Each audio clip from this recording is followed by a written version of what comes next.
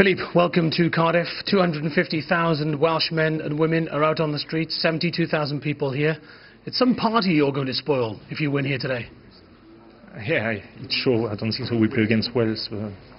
The Welsh team, we play against the country, because they can make the Grand Slam. So we know it will be tough, it will be hard, but us, we just play for our prideness, But I hope that the guys will give 100% this afternoon. Matthew Rees, the Welsh hooker, believes that your tight five are coming here to bully Wales today. Is that the game plan, Philippe? No. We just come here to try to play a good game, We are disappointed after our last two performances,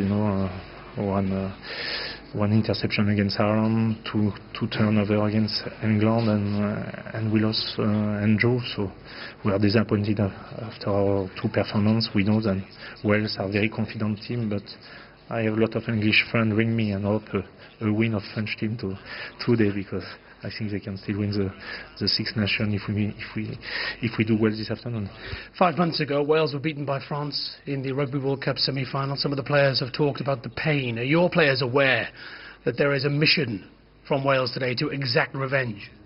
Yeah, it's revenge about the semi-final of the World Cup. It's also they play for a Grand Slam, so it's a lot of things. Also, it will be our fourth game consecutively, and Wales have a week off. So everything is in the Welsh side at the moment. But the truth is the pitch.